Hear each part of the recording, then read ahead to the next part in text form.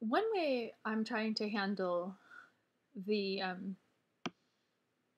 way that I personally have gone about reporting the herpes dude assault incident and other assaultive behavior from him, like his grabbing of my wrist or grabbing at me at the river or pinning me on the wall when I sought to confront him, or his coaching me to how to stay silent and why to stay silent.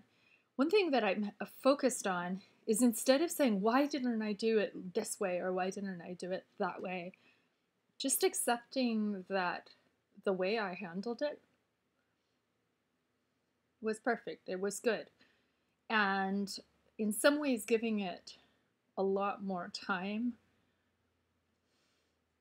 allowed more truth to sink into things and allowed deeper realities to emerge and reflexive behavior to subside. Like, I think definitely reflexively, I wanted to protect him.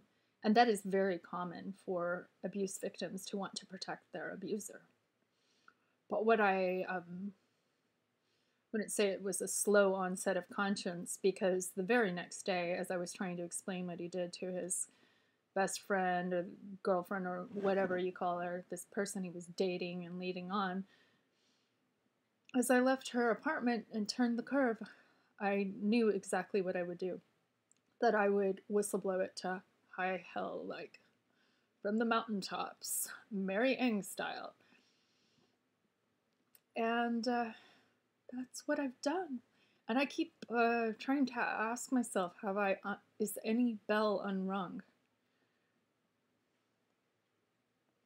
And I'm finally kind of pleased with where I've got it, with the assistance of the Oregon Law Center, Bureau of Labor Industries,